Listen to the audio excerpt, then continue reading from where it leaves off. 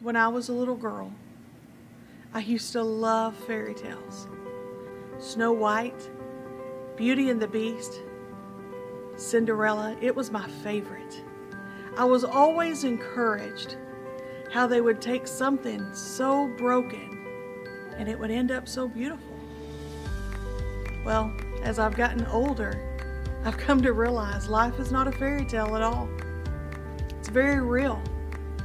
But you know, God can take our brokenness and He can make something so very beautiful. So join me as we explore chapter by chapter stories of faith, determination, and courage of people that you may very well know. You may not think you do, but we all have a story to tell.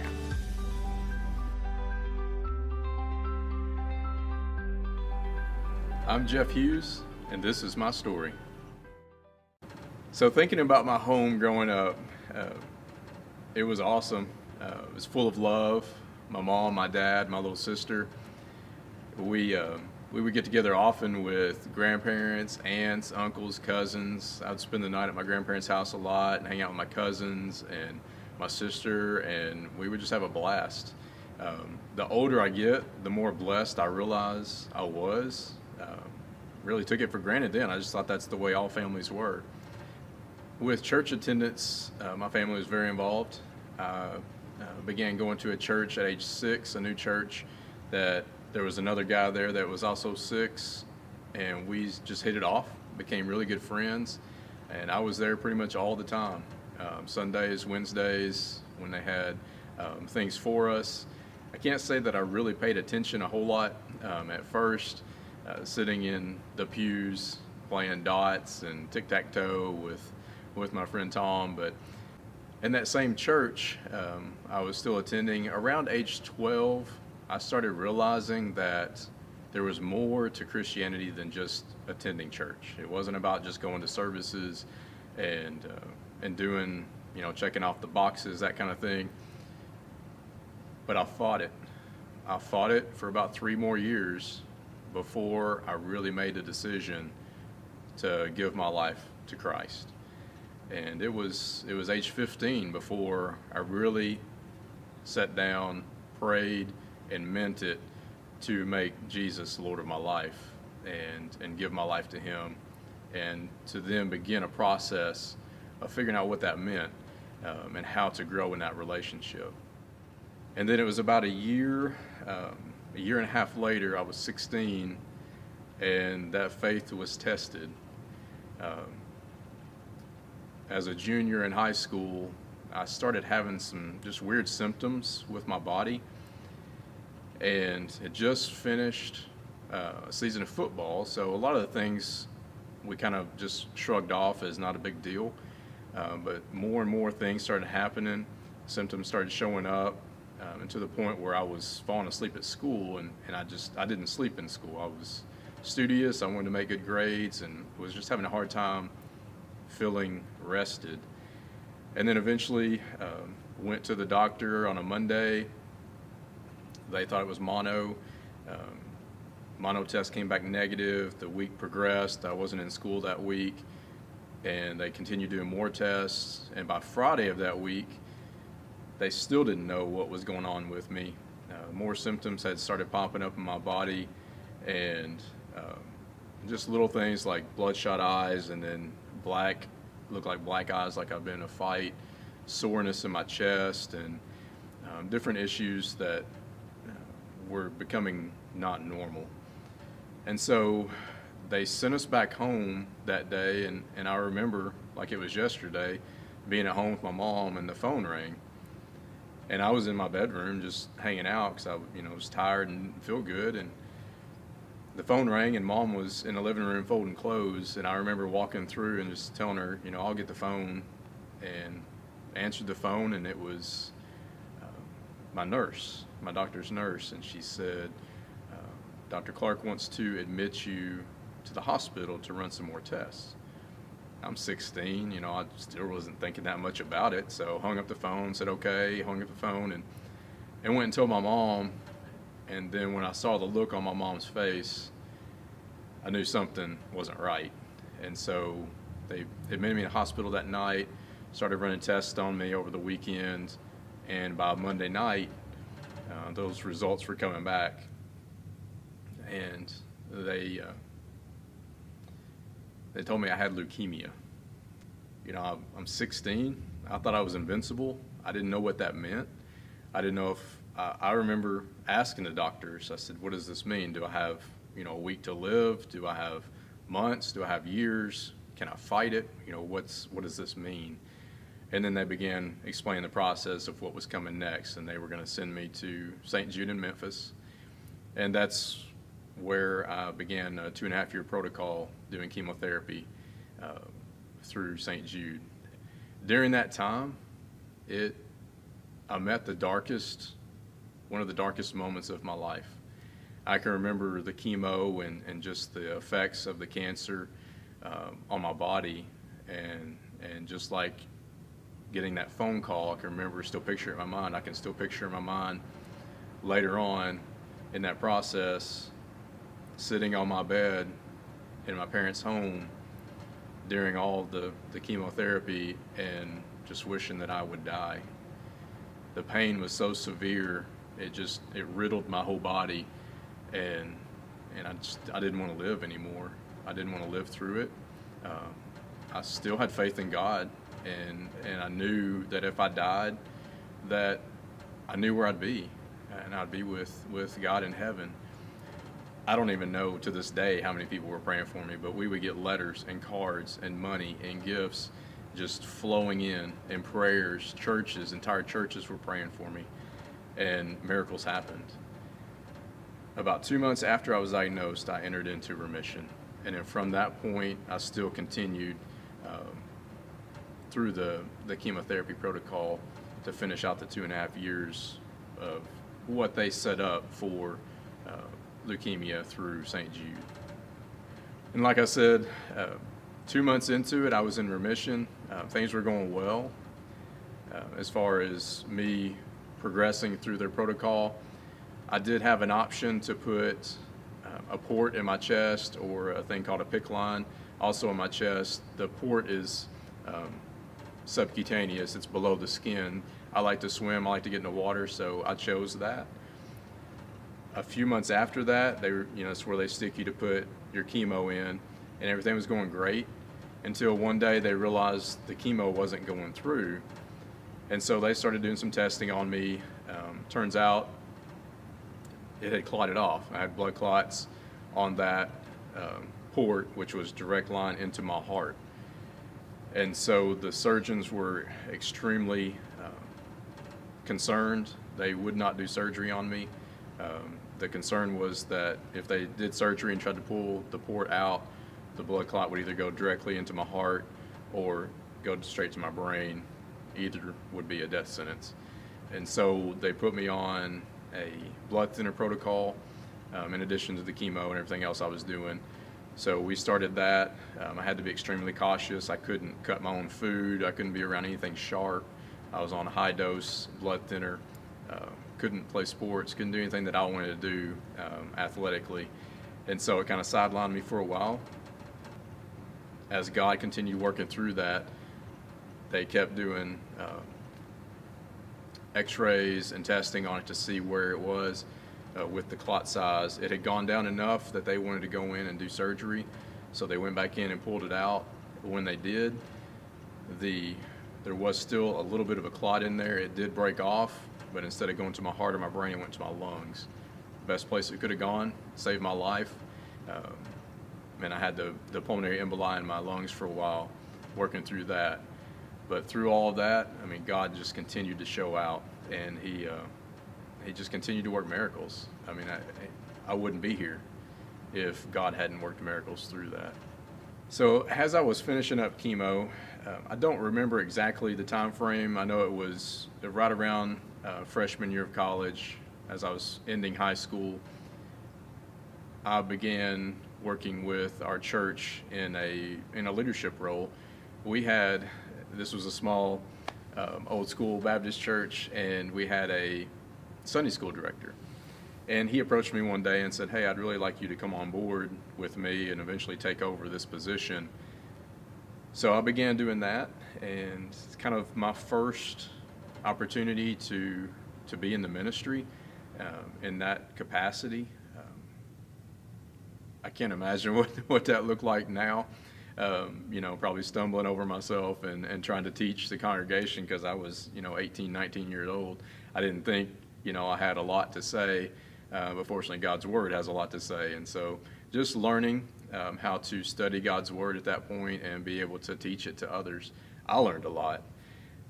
As I was going to Murray State, I finished up my chemo my freshman year during our finals week, and then began getting involved in missions through the Baptist Collegiate Ministry at Murray State. And through that process, they started talking about missions and different places that they were going and doing, and so I signed up for a mission trip. And all this while, I'm still doing the leadership role at the church, and ended up spending a whole summer down in Arlington, Texas, at a mission there, and absolutely loved it, and really left that summer feeling like I thought God was calling me back down there. So I come back to school in the fall at Murray State, begin the praying process of, do I stay at Murray State? Do I transfer to UT Arlington so I can and still work at that mission? And just trying to process that with God. And at the same time, a pastor came to me and said, "We want to create an organized youth ministry in our church, and it's going to be a paid position. And we've met, the deacons and I have met, and you're our first candidate. Are you interested in that?" I was taken back. Honestly, I never saw that coming, and was a little scared of the possibility. I didn't really understand, what all that meant. But I did tell him in that conversation, I said, "Well, you need to know this is what I'm praying through personally about leaving Murray and going down there to work at the mission." Through that process, over the next couple of months, he and I would meet and pray, and talk to my campus minister about it as well, and we prayed through it. And eventually I felt unrest about going. I actually went on a campus tour down at UT Arlington, and in the midst of the campus tour with the tour guide, I left. I just walked off because the answer was just so evident. God was saying, "This is not where I want you." And so I left there, went up to the mission, just found a quiet place to pray and process it all, and just to make sure that that's what God was saying. I came back to Murray, told my pastor, said, "This is where I need to be. This is where God's calling me to be." And so at that point, we began the process of hiring me on as a youth and children's minister. My college years, they weren't wild. I was really involved and poured myself into those two ministries, surrounded myself with positive people. Didn't really know, what all that meant then, like I see it now, being the age I am, but I know that it was beneficial, and it saved me from a lot of stuff. My major issue was when I was younger. Innocently, my next door neighbor and I, my buddies, we would go riding around the county, around our house growing up. And one day we were out riding and found a dry creek bed, and we're just out riding, enjoying being boys. And we went up to the top of one of the creek beds one time and just happened to find a stack of papers. Didn't really know what they were until we picked them up and started looking at them, and realized that it was pornography. And I'm age 13, around that at this point. Never seen anything like that before, but Satan has his ways of infiltrating and trying to snag people, and he did snag me. He snagged me for a while. Wasn't really until I was diagnosed with leukemia, when I was stuck to a hospital bed, that God rescued me from that. And just, I didn't have access to it, so I was just supernaturally broken of it, and very, very thankful for that. Really believe that saved me. God saved me from a lot a lot of headaches and heartache that I would take into my later years of life if I had made some different decisions. So I'm thankful that God guided me and that I was open to hearing His guidance during that time of my life. As I was wrapping up college, began really talking about marriage and ended up right after college getting married. And through that was given two beautiful daughters. From college, went to Owensboro, and I was at that point doing full-time ministry with a church, working with the youth and children there. And then from there, really felt like God was calling me to do more with my schooling, and I really fought it at first because in my mind I was thinking, why would I want to go to a school to learn about ministry when I can just do ministry? And so I fought God for a while on pursuing any more schooling. Finally realized through some different things that he's pushing me and wanted me to do that. So through that process, I moved down to Texas and worked on my master's there. And during that period of time is when I was blessed with my first daughter. Finished up schooling there and was a young dad, a young husband, and we ended up moving back closer. We moved to Evansville. I was offered a job doing campus ministry on the campuses of Evansville, Indiana. And through that time period, I was blessed with my second daughter. And there's just no greater joy than becoming a dad and getting to pour into kids. Never did I ever dream that I would live through a divorce. I love the family life. I love being a husband. I love being a dad. And I just didn't see it. I didn't see it as part of my life, but it became a reality in my life. And that's really when I hit my second darkest moment that I've experienced in my life. And I can remember still, I can picture it just like the other times. I can picture where I was. I can picture everything around me. And I can still remember the thoughts I had, and thoughts that maybe they would be better off without me. And the spirit of depression had set in and was attacking me. And so demons were coming after me. Satan was coming after me, trying to thwart God's plan for my life and what God wanted to do through me. And I really began listening to it and thinking, you know what, maybe I don't have anything to offer. And then the spirit of suicide came after me, and really began thinking, maybe this is just what I need to do and be done. Thankfully, God broke through and just destroyed those demons and began a process of healing. It wasn't easy, it just wasn't. Going through all of that, it wasn't easy on me. It wasn't easy on me spiritually, physically, mentally, emotionally. I struggled quite a bit, and people that knew me knew that it wasn't really me that was here. It was like a shell of me. I didn't have anything to give to people out of the overflow.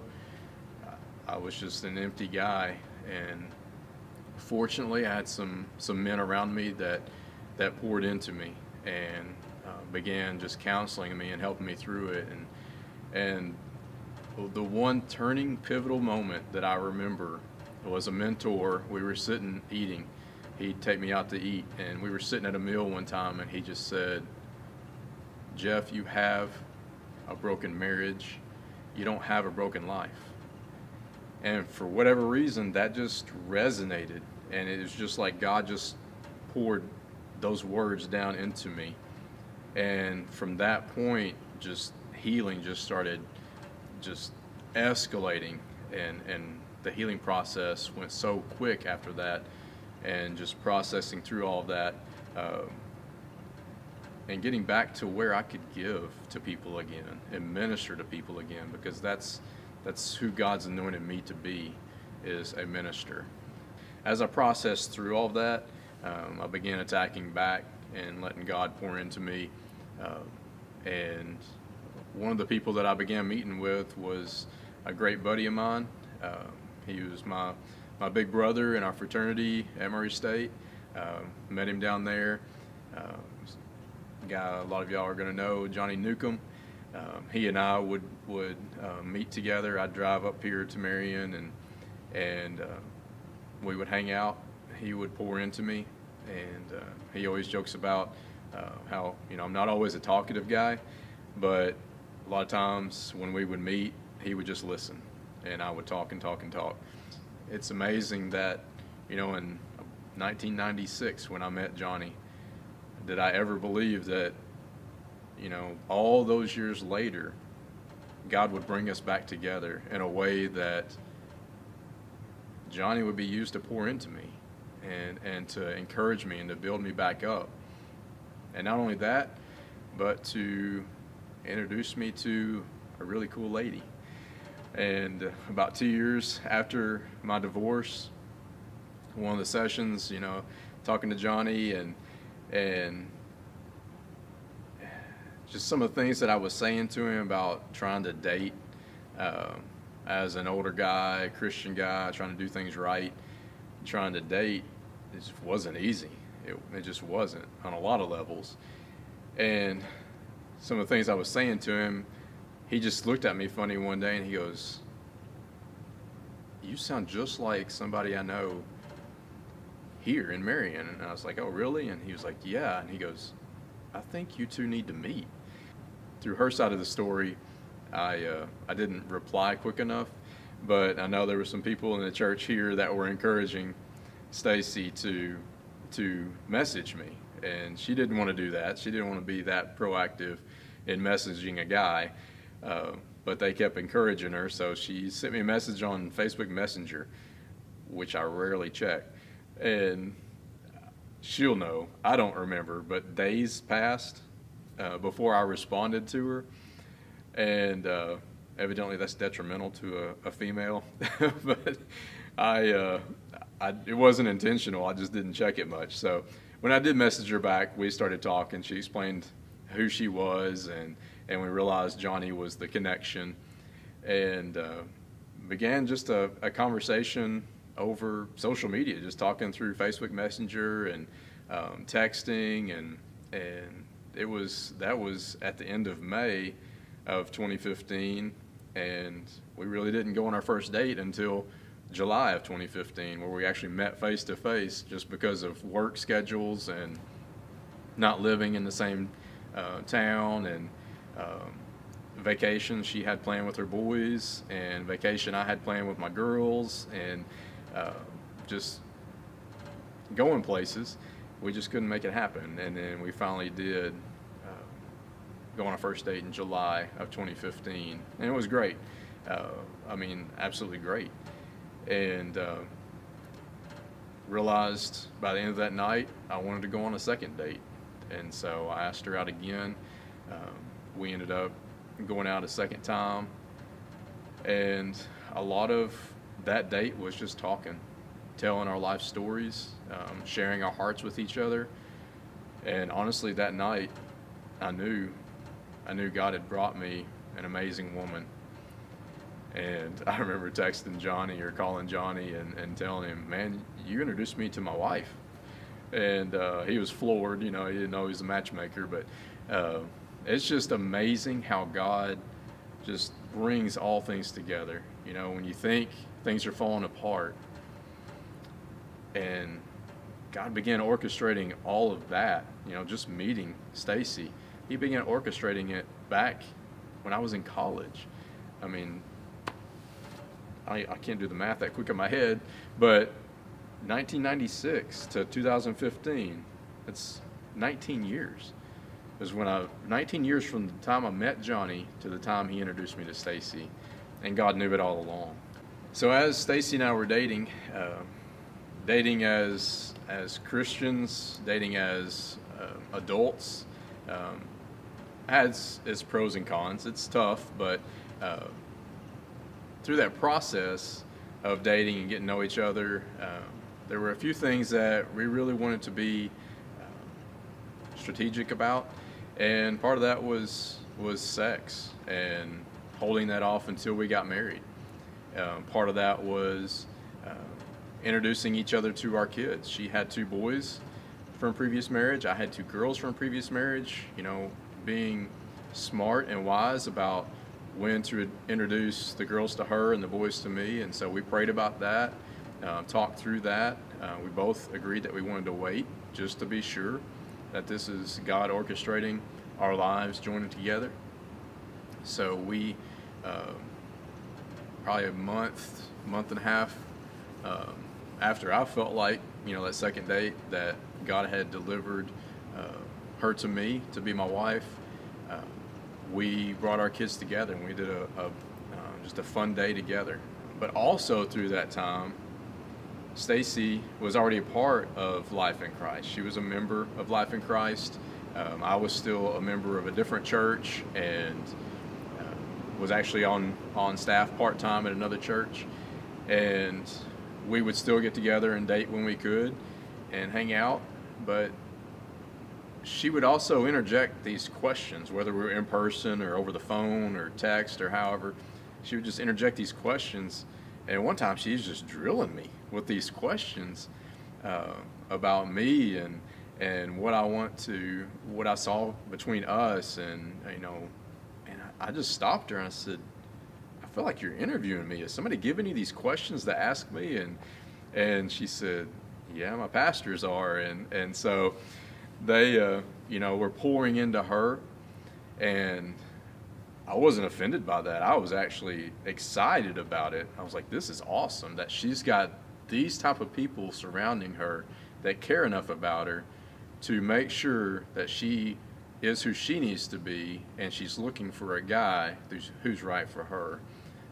And then through that process, when we realized, you know, this is getting serious, she was on the praise team, and is on the praise team. And at that time, they did praise and worship practice, and one praise and worship practice I showed up. And I had already talked to Pastor Chris and Pastor Sue about wanting to come in and propose to her during practice, because I knew she cared so much about the praise and worship team. She loved it, and that was her family. And she just loved being able to worship in that way and lead people in worship. And I thought there's no greater place to propose to her. And so, you know, my perspective, I knew what was going on because I'd already worked it out with Pastor Chris and Pastor Sue, and they knew what I was doing, and we had it all orchestrated. Well, Stacy didn't know, obviously. And so I stand up after this song that they'd practiced, a song that was dear to me. It was a remake, it as well, and just had always spoke to my heart in the years when I used to stand and sing hymnals, from hymnals. And this It Is Well song was just practice, and I said, well, that's when I want to break and propose to her. And so I stand up at the end of that song, and she's on stage, and I start talking and start making my way to her. And she's, from her perspective, she's freaking out because she's like, you don't interrupt practice. What is he doing? So she was really nervous for me. She thought I was going to get in trouble. But that's how I proposed to her. That's how I knew where I wanted our relationship to go. I wanted it grounded on God. We both wanted God as our foundation, and we knew we needed God as our foundation to have a long and lasting, fruitful, amazing marriage. We needed Him. And through all that process as well, after engagement, we had Robert and Karen Brandon were our accountability partners, and they would check on us and encourage us and make sure we're staying pure and faithful and doing what we need to do to stay as Christian adults dating and through engagement. And then we went through premarital counseling with Pastor Chris and Pastor Sue, which was amazing. It was so much fun, laughing, tears, everything that you can imagine, but very, very beneficial and much needed. The physical attraction was there. I'm not going to dance around that. Part of the amazing thing about marriage is God created marriage, created sex for marriage, and so we knew that that's where our life was heading, was to be married to one another, to join our lives together, to join and blend our families together. And so we got married November 8th of 2015. And so a lot of people think that sounds fast. It wasn't fast enough. So, and it's, marriage is tough. I'm not going to lie. Marriage is tough. It's work. Even for Christian people, it's work. Every single day, marriage is work. Love is work. It's learning and growing and working through life's ups and downs and depending on God. So if I can encourage you guys, have God as your foundation. Whatever status your relationship is right now, seek to put God as your foundation. That's the only way your relationship with your boyfriend or girlfriend or fiance or husband or wife is going to grow and be fruitful and be what God designed it to be. So as Stacy and I were approaching our wedding day, we were also trying to figure out where we're going to go to church. She was a member here at Life in Christ. I was a member of another church and was actually on staff part-time. And what we did was we visited each church. So she came to mine first and visited. And so obviously it was a little difficult for me to get away, but I asked for a Sunday off. And it actually was the Sunday before our wedding day. And that was my first Sunday ever walking into Life in Christ Church. And I knew instantly that this is where we were going to be. It was absolutely amazing. Just the power of the Spirit and just how alive the church was through worship and through teaching of the Word and just every aspect of it. I knew when we left that service, I told her, I said, this is where we're supposed to be. And so at that point began the process of resigning from my position and the transition of getting married. Obviously it was transition, but transition of coming together as a family and then beginning to worship together. It was amazing. And through that process, learned about the power of the Holy Spirit. I knew of the Holy Spirit, as a minister and studying the Word since I was young. I knew of the Holy Spirit, and I knew it was powerful, obviously, but I didn't really know personally. It's kind of like with Job, how he knew of God, but he didn't really know God until the end of his trials and everything he went through. He says that at the end of Job about just how much he knew of God, but didn't really understand. And that was kind of what it was for me coming here, was just learning the power of the Holy Spirit. One night, Pastor Chris was doing just a prayer service over people that wanted to receive their prayer language. And I had told him, days before, I don't remember at this point in time frame, but I had already talked to him and said, I don't really understand what that means fully, but I want it, and I believe that it will open up a whole new realm of power spiritually from God for me. And I can remember in that service, he just point blank called my name and told me to come down, and I needed that, and I'm glad he did that. He doesn't normally do that, so don't get nervous.